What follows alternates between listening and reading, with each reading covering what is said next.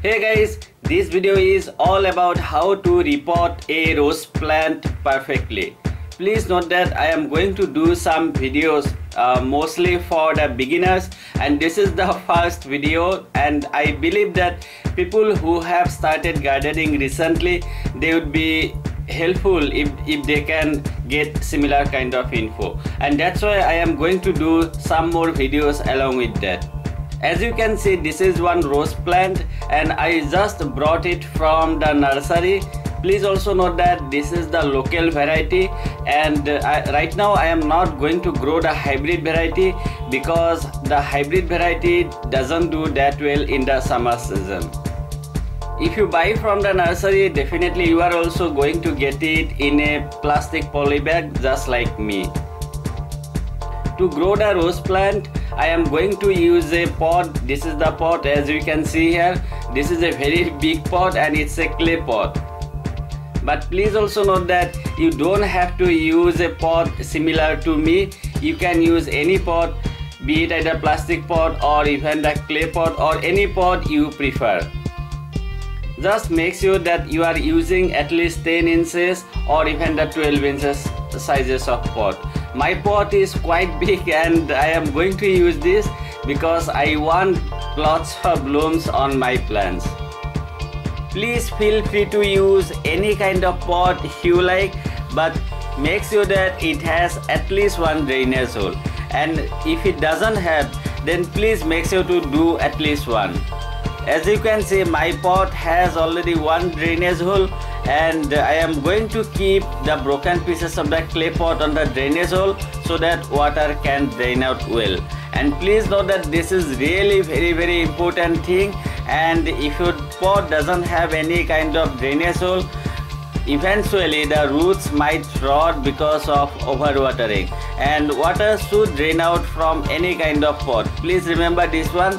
And please don't use any kind of soft object like, let's say, a piece of a paper or even the coconut husk, because if you use all those things, those would get compost in time and the drainage hole might get blocked. So please use only the hard object.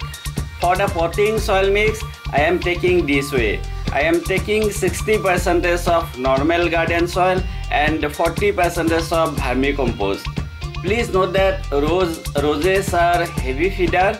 I mean, we need to fertilize them too often, and that's why I am taking 40% of vermicompost. Instead of vermicompost, you can also use either homemade compost or even the compost cow dung powder. My garden soil is already a bit sandy, and that's why I am not adding any kind of sand to the potting soil mix. But if your soil is somewhat clay type, I mean if it's too hard, that time please add at least 20% of sand to the potting soil mix. So if your soil is clay type, that time what you can do is you can take 40% of your normal garden soil, 20% of river sand, and next 40% of vermicompost. Now I am just going to mix everything properly, and then you can follow me.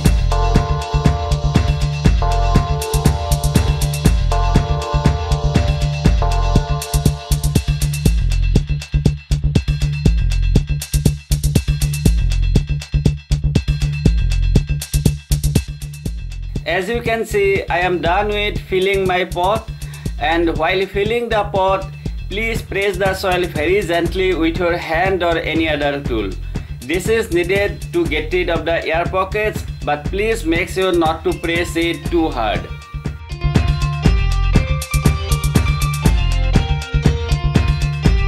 While filling the pot, please also make sure that you keep a gap of at least 1 to 1.5 inches in between the top layer of the soil and surrounding the rim.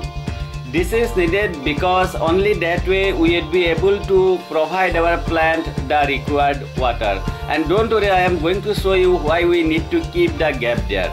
Next, it's time to take out the plant from the plastic bag. See, I am just doing this way, I mean holding the plant upside down and pulling the plastic bag. But if you find it difficult, then simply cut the plastic bag.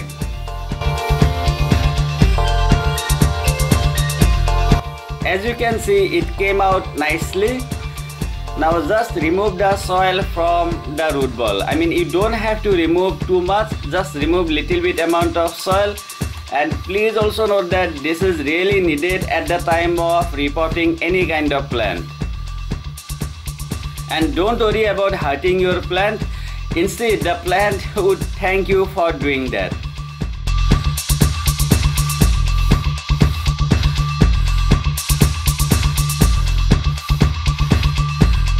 Now I am just making a hole in the center deep enough for the root ball.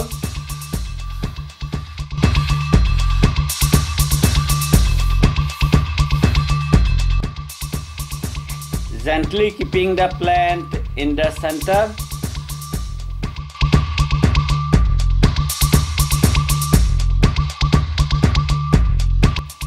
And next, press the soil very gently, but please make sure not to press it too hard.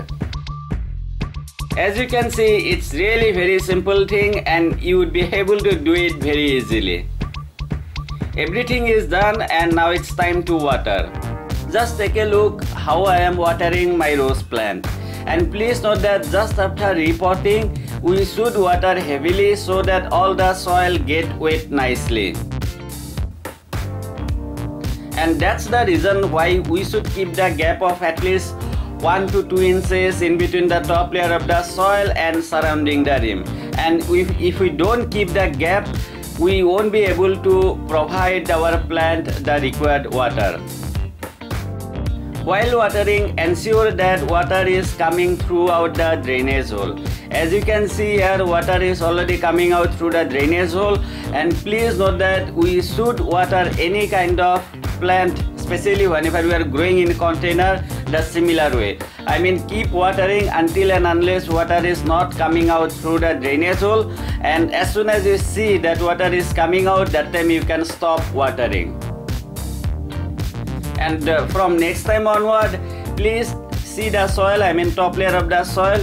And if the top layer of the soil, let's say half inches or even 1 inch soil is dry, then only water it, and water it similar way the way I am doing it.